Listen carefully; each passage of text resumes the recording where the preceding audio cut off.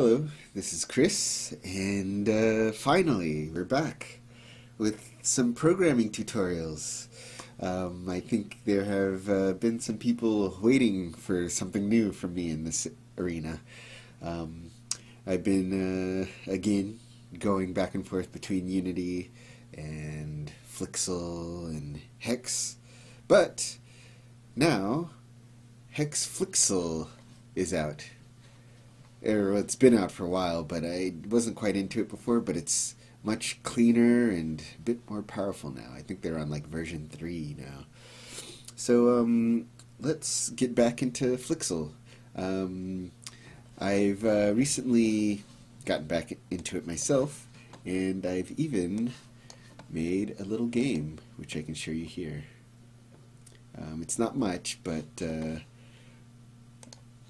you know, it's something. And I think maybe it'll be interesting for other people to want to make games with this. This is the Preloader. For some reason when I run it once, it stays at the screen, so if that happens with you, just build it again and it should start up normally.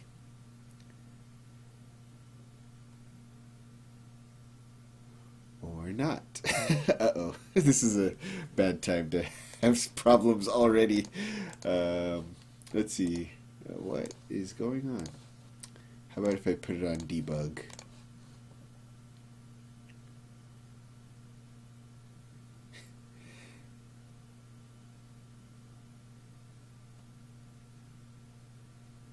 Okay, now it works. I wonder what's up with that. I'm going to have to look into that later. But yes, here it is. I just made this quick little platformer, and if we click go, here it is. Just a very simple little platformer here. Got a double jump and some animated sprites, and yeah, a little bit of parallax there as well. And it is really... Oh man, I need a new computer. It's having trouble running this simple game while screen recording.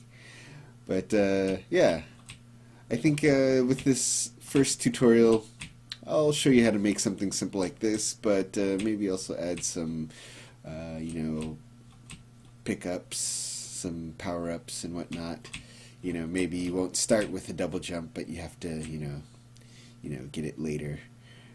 And you know, you can make like a Metroidvania or something. You know, something cool like that. But yeah, I would like to show you how to make something kind of like this. So, in this first video, I just want to show you how to get things set up. First, let's get HaxeFlixel. And I think we can start here. They show you how to install everything from the very beginning, installing Hex, OpenFL, and HaxeFlixel. And I'm just going to leave this to you to do. It's really easy. I think the only snag might be is if you have ever installed Stencil,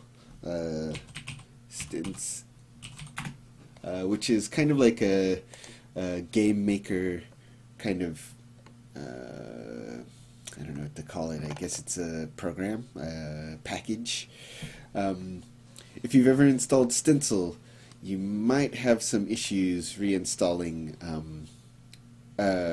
yeah, because you're going to be reinstalling Hex, you might run into some conflicts. But it's pretty easy to solve. This is a little bit convoluted, but if you go to openfl.org, I believe, yes, .org, and in the forums, if you just type stencil, here, stencil, there's someone who had a similar problem. The installation of stencil broke my OpenFL Lime installation. You can just look at these. I think it just involves deleting a file, your hexlib file in your users folder. And I think there's also another Android file that I had to delete to get things working correctly. and yeah, just delete those and then come back, and then you'll reinstall Hex, OpenFL, Lime. If you want to get it running on Android, install the Android SDK and all that. All of that information is in here, so I won't go into detail on that now. So once you have HaxeFlixel and Hex and OpenFL and Lime and all that installed, it's a little bit of work, but it's easy. Next, we're going to need a place to, make our code. I recommend Flash Develop. It's awesome, and it's easy. We got links here. Go there, download it, install it. It's simple. It does everything for you. And then also what you'll need in this is an image editor. I'll be using GIMP. It's a free image editing software. I think it's like gimp.org or something. Let's see, yeah. It's good. If you're used to Photoshop, there's ways to make it like Photoshop. And although it's a little bit weird to get used to, but if you're willing to just sit down and learn it or bend it to your needs, it's plenty powerful to do anything that you want. So that's what I'll be using, but you can use anything you want. Also, I'll be using a program called Pickle Editor. This does cost money, but I really like it. It's really good for making like tiled things. It has sort of interface for making animated things. For like these, background format things. It's great. I really like it. You can get a free trial here if you want.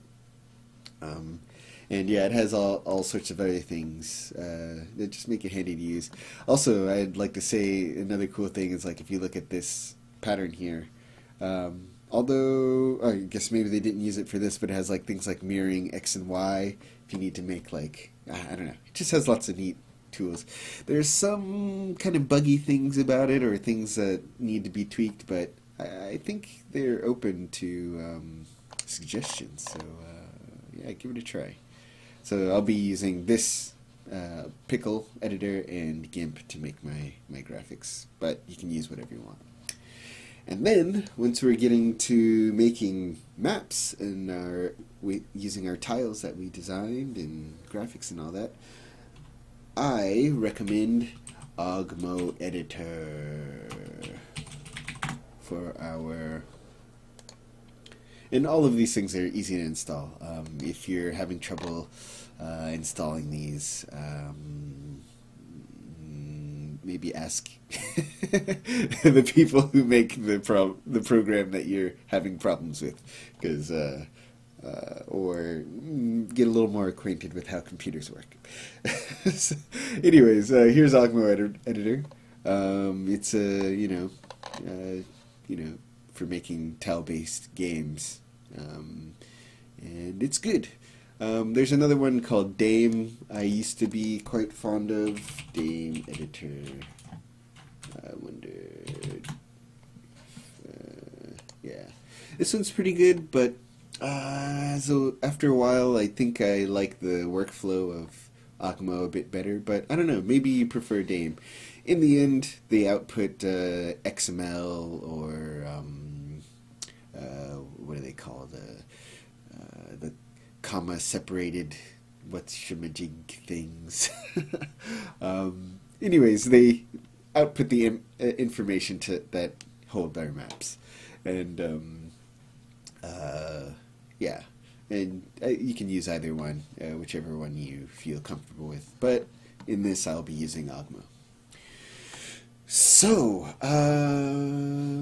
lastly, I just want to show you with, let's close all that out, with HaxeFlixel, there are some demos that you can look at to see what I can do. You can either click the demos here, and you know, if there's something that looks like you want to do, like let's see, there's Flixteroids. It has a little sample here, and you know, you can play with it and whatnot. Is it arrow keys? Oh God, I hate arrow keys. I am a WASD person. Okay, well anyways, you can look at it, and then you can also find, you know, let's see, the source code with this button here. But there's another way to look at the source code.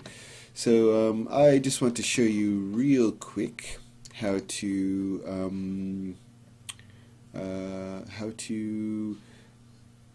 easily access a lot of these sample demos.